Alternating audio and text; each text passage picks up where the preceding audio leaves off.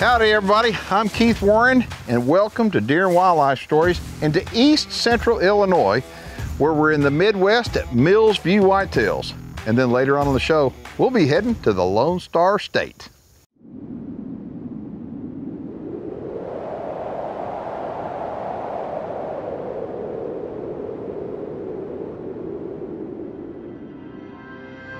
As a deer hunter, I want to know all I can about America's favorite big game animal. That's why I became a deer farmer. Without deer farms, we lose our greatest resource for research and whitetail management. With them, we gain more knowledge than ever before.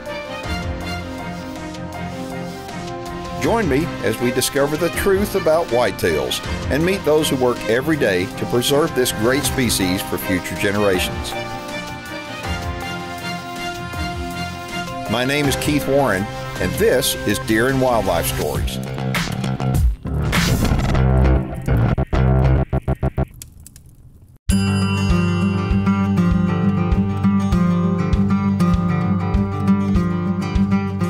Now this is my second time to visit Millsview Whitetails. The first time was actually 2 years ago, but I'm telling you, in 2 years, a lot can change on a deer farm. And Greg has been telling me about everything he's got going on, and I'm excited to see it.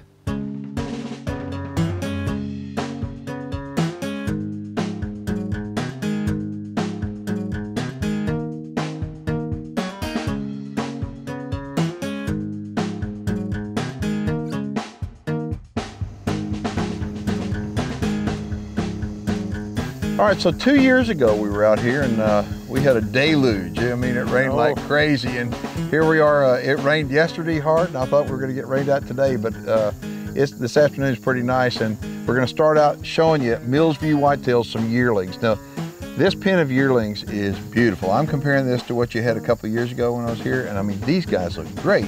So what do you think about them? I'm tickled to death with the yearlings this year, Keith. All of them are consistent, you know, just a nice, typical box frames. We like our typical deer, so if I get yearlings that look like this group, then I'm happy because I know what they're going to look like at 2 and 3 years old. Yeah, and so speaking of 2 and 3 year olds, there's a couple of bucks in here that are not yearlings. These are what, they're 3-year-olds out there then? I got 2 3-year-olds out here. A couple reasons. Just wanted to not overcrowd the 2 and 3-year-old pen, and then keep these yearlings in check a little bit when they shed before we move them. It's kind of nice to have them maintain a pecking order a little bit too. So. Yeah. All right, so on these deer right here, as far as were they live bred or were they artificially inseminated? I believe 2 of them are AI. The rest of them are all live cover off of the breeder bucks that we're going to be looking at. Really? Yep. Really? Well, that's pretty good. I'm kind of curious as to why, and the reason why I say that is because when people start breeding for some really big deer, most of them are artificially inseminating, so right. They can bring in some new genetics for genetic diversity, and I mean get some stuff that hey, they're going to take a chance. Hopefully it blows up. Why do you choose not to do that? We did at first just to kind of get some genetics going in our herd. We were confident and comfortable with where we're at, genetic-wise, with the doe herd and with the breeder bucks that we have. So it just makes it easy. We like doing that. Okay.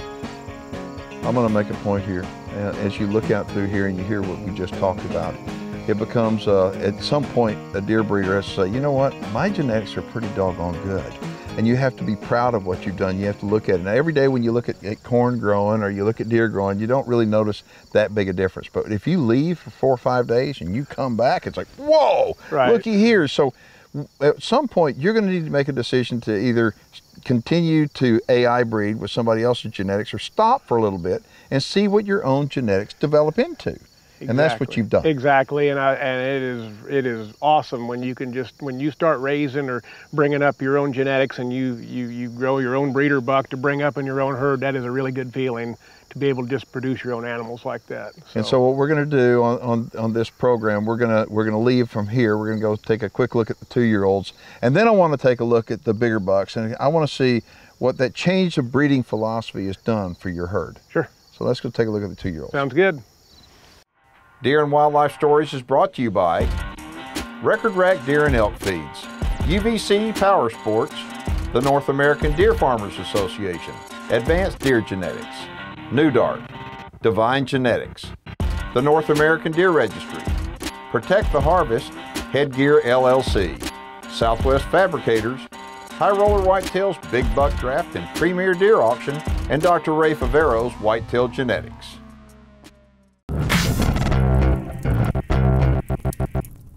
Viewer feedback is presented by Protect the Harvest, Protect the Hunt. This comes to us off our website from a viewer by the name of James. It says, I see you talking about pedigrees all the time and the NADAR. That's the North American Deer Registry. I'm really considering becoming a deer farmer, just curious how important the deer registry is and why. James, the deer registry, in my opinion, is mandatory for anybody who gets in the deer breeding business. The reason why, it assures you're dealing with who you say you're dealing with. What I mean, it keeps honest people honest. When you're dealing with deer, if you don't have deer in the registry, a brown deer is just a brown deer. It all goes back to pedigree. So for that purpose, I recommend every deer breeder, if you're going to be successful in the deer breeding business, you're going to be a member of the North American Deer Registry. If you've got a question or a comment, you can get a hold of me by going to our website and hit the Connect with Keith tab.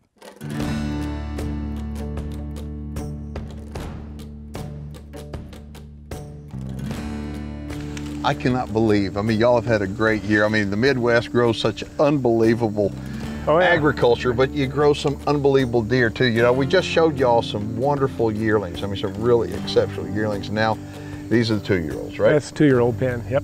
All right, well, tell me about them. Got a nice group of 2-year-olds this year. We, I don't know how many we've got out there now, 11, 12 that are 2. There are, I think, 3 or 4 3-year-olds mixed in with them that were left over from last year, bucks that we didn't sell last year. Okay. Kept them another year, but actually these 2-year-olds are all out of the breeder bucks that we're getting ready to look at here in just a little bit. Okay, so well, good. Well, I'll tell you, your yearling bucks, you have really done a good job. The yearling bucks are beautiful. And so after taking a quick look at these guys, because we don't have a lot of time because we got another farm to go to, right? What we need to do, we need to go ahead out and take a look at the daddies of these guys right now. Sounds good. All righty.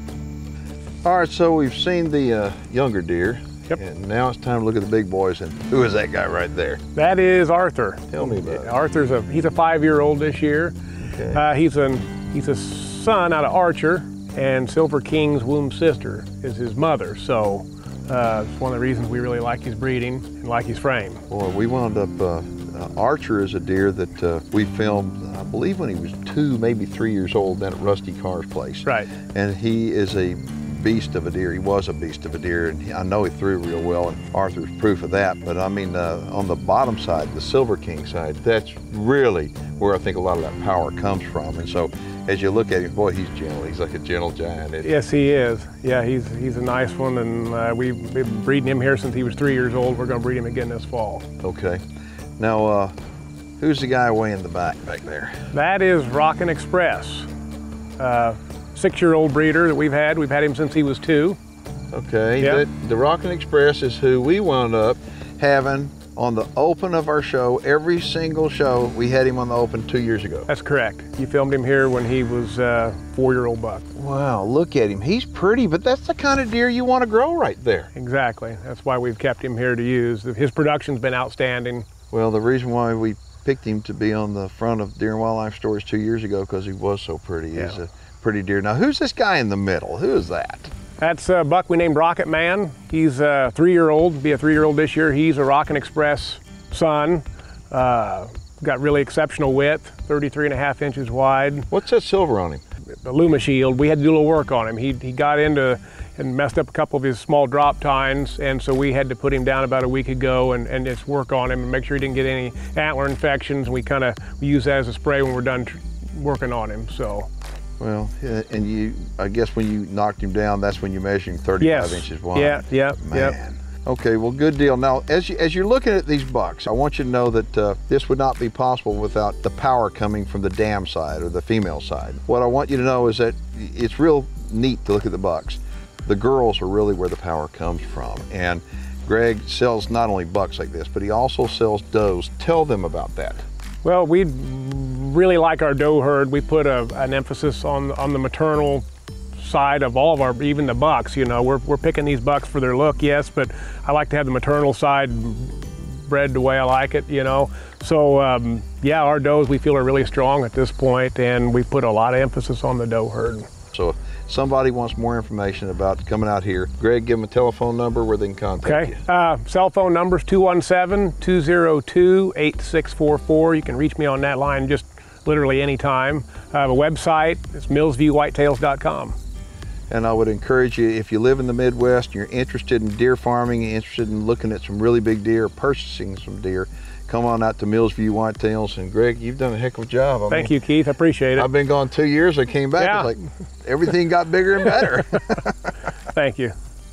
All right, well that wraps it up for East Central Illinois, and right now we're gonna head down to Texas, and we're gonna introduce you to the folks with Lone Wolf Whitetails. Closed captioning for Deer and Wildlife Stories is brought to you by G2 Ranch, where quality is our commitment. Brought to you by American Fair Chase Hunting Club. Just shut up and hunt. Woo, that's a good bow right there. Hey y'all, I'm Timmy Edwin. I'm president of the American Fair Chase Hunting Club. And I got a brand new bow got here, got this sight on it. It's a range-finding, heat-seeking laser sight. I'm telling you folks, I can shoot a gnat off of a tick at 100 yards, and so can you. Hold on there a second. Hey now, who are you? I'm Keith Warren. I got a question for you. Yes, sir. A range-finding, heat-seeking laser sight. Yes, sir. Do you think that's fair chase? Well, I don't know. What's fair chase to you? I don't know. You're the president of the American Fair Chase Hunting Club. Yes, sir. And I would assume that you know what fair chase is. Never thought about it. Well, my advice to you is until you figure it out, just shut up and hunt. Shut up and hunt. I like that. Yeah. And my advice to you and anybody out there who doesn't really realize what fair chase hunting is, until you figure it out, use the hashtag on social media, just shut up and hunt. And we'd love to hear from you. What is your definition of fair chase hunting? Let us know using the hashtag #JustShutUpAndHunt. All right, so we just finished up in Illinois over at Greg's place, and now we're down in Texas at Lone Wolf Whitetails. This is actually the first time I've ever been out here to Lone Wolf Whitetails, and I'll tell you what, I'm kind of blown away. I've been to virtually every big deer farm there is out there, but I haven't been here. I mean, he's got over 1,000 animals. He's got over 100 pens. I think, why haven't I been here before? I don't know, but I promise you, I won't go by here again without stopping. All right, so these are all 2-year-olds? All 2-year-olds, yes sir. And this is the last week of August, and you can see they're in the velvet, but most of them are pretty much done growing, don't you think? Yes, and most, but you know, some of them grow a little slower, a little later Yep. to develop than others. And some of them they'll start scratching the first part of September. And some will wait till the end of September. Chuck, how long you been doing this? About 16 years, I think. And how many deer you got total? About 1,100, I think. Kind of gets addictive, doesn't it? It does, you know. And how many pens you have total? I don't gamble. Yeah. Don't drink. I don't smoke. I don't chase anything except deer. Yeah. So that's my hobby. Yeah. So I can't get in trouble doing that. There you go. And how many pens you have total? About 110, 112. Oh my goodness. But you know, you come out here this time of year, in June, July, and August, every day is like Christmas. Yep. You want to say, how much more have they grown? Right. And it's addictive. It's just addictive. But see, folks, as we're looking at these bucks that we're showing you here, I mean, the bucks are in the velvet. The important thing to point out, yeah, Chuck sells bucks like this. There's no doubt about that. Most of his market, I'm going to let him tell you a little bit about what his market, who his customer is, so to speak. But what he really wants to focus on is the does. As you look at these bucks, okay, he's got the sisters to these guys and the mamas to these guys. And it's those animals right there that he really wants to focus on and let you know, have us let you know, that those are animals that if you want to change the genetics on your piece of property, that's the way to do it with Absolutely. the mamas. I have people that have already been here and picked out the doe that they wanted, because they'd ask, well, who's his sister? And who is his sister? And who is his mother?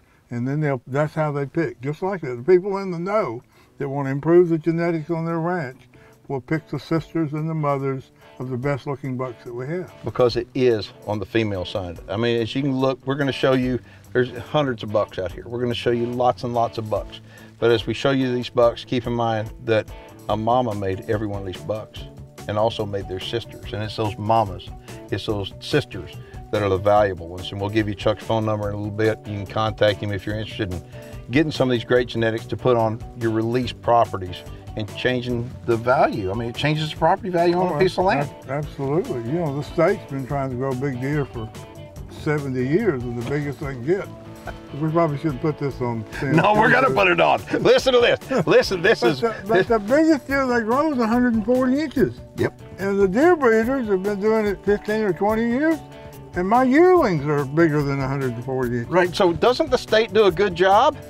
The state does fine for what the state does. Right, and so but we wind up, deer breeder, it's like we do what the state does on steroids. We make it happen. Right, that's right. And people wind up saying, well, the state, why can't the state do a good job like that? Well, the only thing I tell people that I think a government can do better than a private landowner is fight wars. Probably so. And well, I mean, otherwise, the state, there's no hybrid vigor or heterosis in the state's animals. They're line bred to be small. Little pencil antlers, little 4x4s or 5x5s, 16 inches long, and they breed year after year. And so what are you going to get? More of the same, unless you put some of this out there. I mean, look at that buck, you take that one right there. Yep. He's probably 2-year-old, what, 270, 280, yep. 30 inches wide. That, he's a nice buck. But that is a recessive gene. That is not a dominant gene. The dominant gene is the little 8-point, 130-inch deer that the state raises. So we try to take a recessive gene and make it dominant in the females. And that's what we offer on when we release the deer.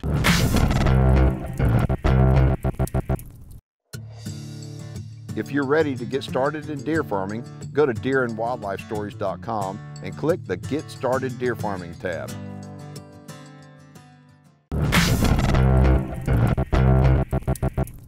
All right, so you walk in the room here and you look around, it's like there's all kinds of big deer, all kinds. I mean, real big. And you look on the shelf and he's got these books, these notebooks, and Chuck's kind of an old-fashioned guy. I like that. Okay, he's got it up here. You don't look around and see a computer or him on the iPad trying to figure stuff out. He's got it right here. He's got all the records right there in those books. He's got genetics from the biggest deer on earth, and all the old deer that people have forgotten about. I mean, Chuck's got them, and he's got semen right there behind that wall right there. Hundreds and hundreds of straws of these deer, and he keeps breeding them year after year after year. And Chuck's market is different. He's not going after the, quote, the breeding market like a lot of guys are.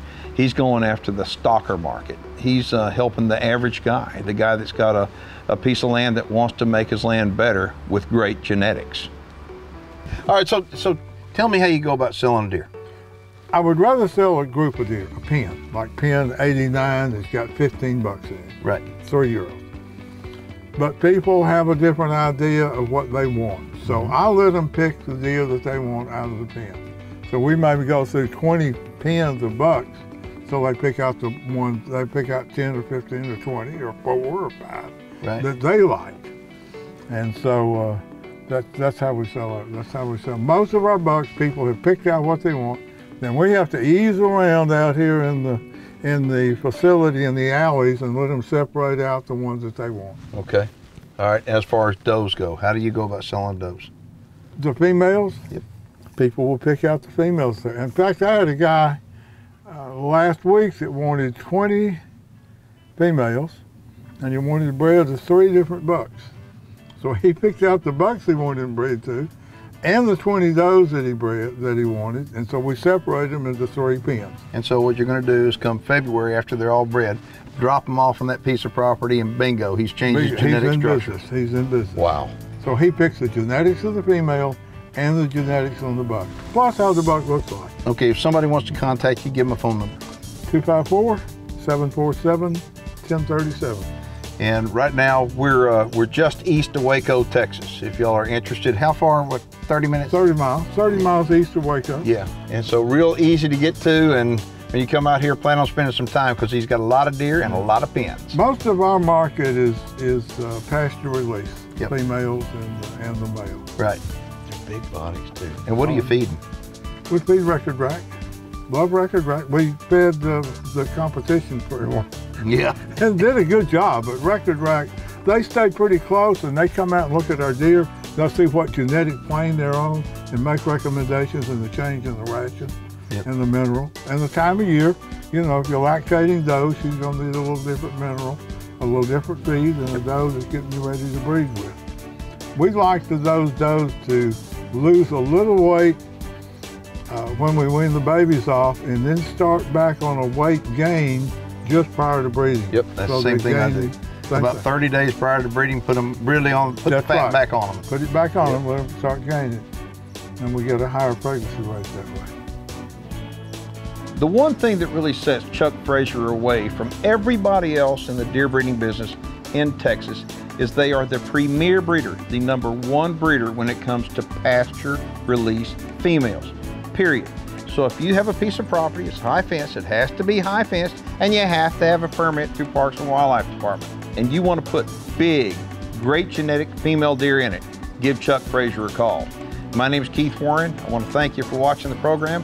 If you have any questions or comments and you're watching online, go ahead and post them below. If you're not watching online, you can watch at deerandwildlifestories.com 24/7. Thanks for watching.